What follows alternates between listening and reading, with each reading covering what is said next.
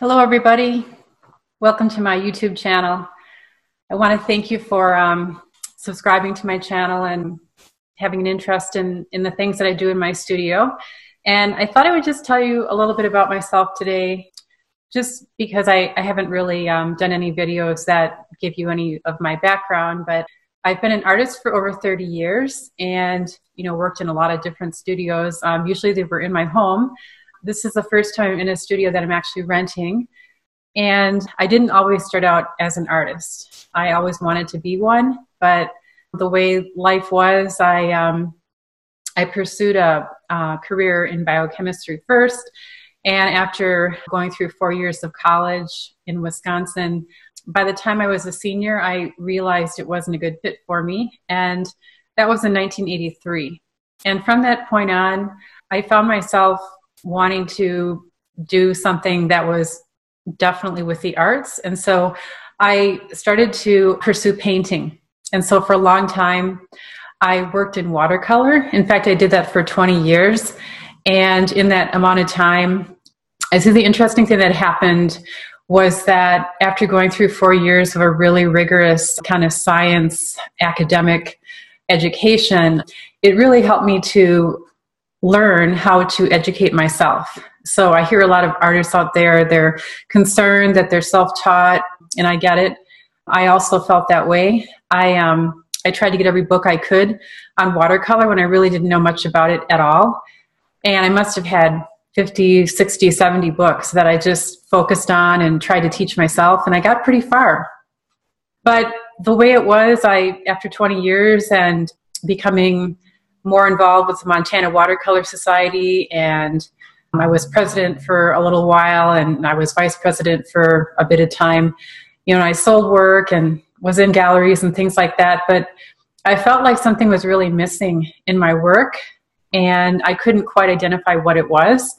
Up until that point, I really felt like what I was after was work that was beautiful, because growing up, that's what I was sort of led to believe, that art that was beautiful was worthy, and art that wasn't of pretty flowers and landscapes was not valid. So I had to overcome that sort of ingrained notion of what art was all about.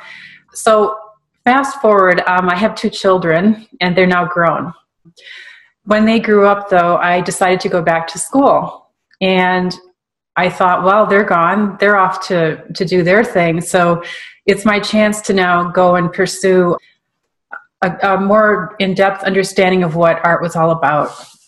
And the first thing I did was living in Montana, I went to the University of Montana, and I started to take a few classes. This is in 2006. I was so excited to be a student again. I was in my mid-40s. It was a little strange because I was one of the older students for sure on this campus, but it felt really, really good to be back in classes, this time classes that I really loved. The first class I took, or one of the first classes I took, was Art History 1 and 2. Those are the 2 classes that really, really, I'd say, changed the way I looked at art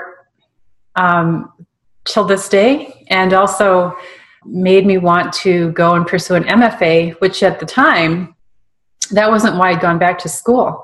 The reason I went back to school was because I wanted to fill in these holes in my past where I felt like, something's missing. I don't know what it is. And so when I went through art history, I guess what became very evident very quickly was art is part of who we are. It's not just pretty pictures. Way back in the time of the cave drawings and paintings, it was done as a form of communication.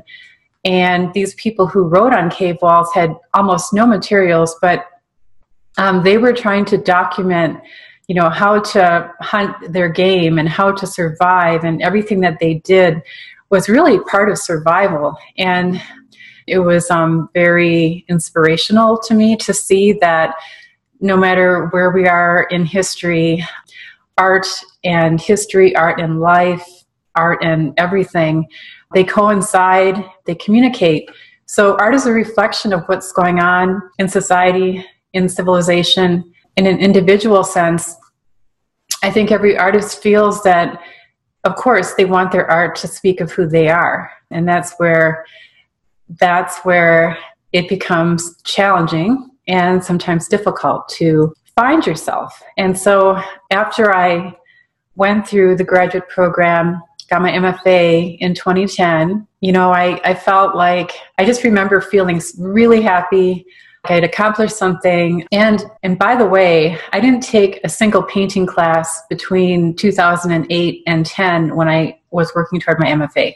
My thesis exhibition was actually more science-based, or at least it was about the psychology of fear as it related to terrorism. And so I didn't really feel like I could paint that type of content, but I did feel like installations, photography, printmaking, all kinds of other things would help me to better convey what I was trying to say. And so there is a link on my current website, thepamelaCaughey.com, that talks about disquietude. That was my thesis work. And I had roughly 2,700 square feet to fill, so 3 galleries. And one of the last exhibitions that I put together that referenced science, which was part of my past. And so every now and then, it trickles forth and comes out into the work I do now. But right now, I think the way I look at it is the more science-heavy exhibitions I did in the past, they served their purpose. I'm pleased with them. There was a lot of content there that I had to think about. I had to think about what is the best way to convey what I'm trying to say. But as you can see, I'm now I'm painting, and I'm painting full time, and I'm really, really enjoying it. I'm trying to paint larger scale work. I'm trying to continue to experiment, push boundaries, try things I haven't done before, because that, for me, is what keeps my art alive and interesting and fun. And I've already been in that place where art became really, really hard and boring. And I felt like at the end of those watercolor days that I could not paint another pretty floral, or I would just go crazy. And actually, I did stop painting for 10 years at that time. So I found that the best way for me to avoid that is to keep things really changing in my studio. And that's where I am right now. I'm really, really grateful to have, all of you who are interested in what I do. A little thing about YouTube is that I actually started that first video I did kind of as just an experiment with my new iPhone. I saw this video button and I didn't know what it was for. So I set it up. I don't know if I even had a tripod. I probably didn't, but I did a time-lapse video, and I videotaped myself painting in cold wax and oil on a sheet of paper. When I played it back, I found it to be really entertaining. And I thought, oh, well, what happens if I, record myself working on a larger painting? What would that be like? So I did it. And I found that when I played the video back, I learned about myself, things that I was doing that I didn't even realize I was doing. So just so that you know, I actually use the videos that I create is my way of trying to figure out what it is I'm actually doing. I kind of spying on myself, I think. And I love sharing this information with you.